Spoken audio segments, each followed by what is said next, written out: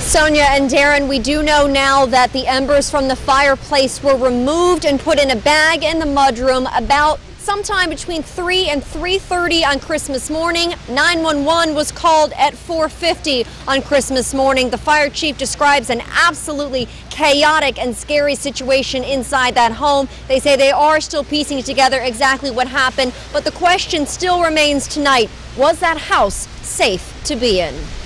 Parts of the home on Chapin Avenue in Stamford should not have been occupied. The home was under extensive renovation, and it appears they may not have had a working fire alarm. There is a system that is in the house that is ready to be hooked up for hardwired smoke detection, which was we don't believe was active at that time.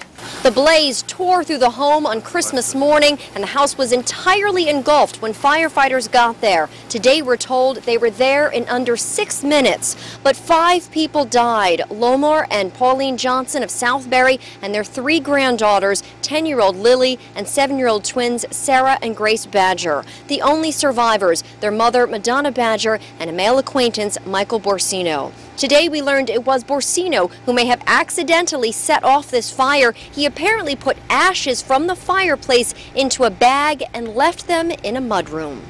The fire appears to have been caused by hot fireplace ash and embers which had been discarded in this area.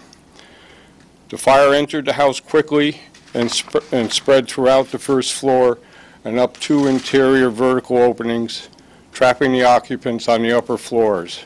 The grandfather made a heroic effort to save the girls. He tried to pull one of them through the window, but he collapsed and died there. The firefighters also did everything they could to get to those victims trapped inside. Several of them were injured. One had second-degree burns to his face. 2 others suffered smoke inhalation because they kept trying to go back into that home to get to the girls.